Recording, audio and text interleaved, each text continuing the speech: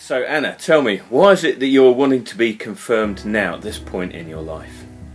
Okay, so before this year, my family was the only reason I ever really had a faith.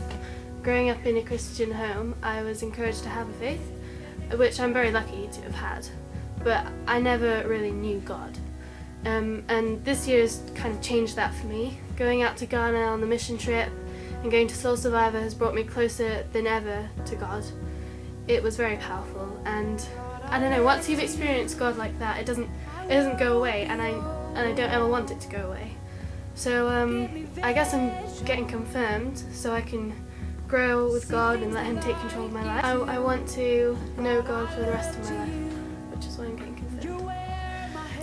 I want to be confirmed because when I was younger, other people baptised me and made promises on my behalf. And now I understand more about God, and I feel that I'm ready to make those choices myself. And even though I've grown a lot in my faith, I want to understand more about God and His love for me and everybody. And I think that being confirmed will help me to do this. I also feel that I'm more experienced and can see God's love around me as well. So that's why I want to be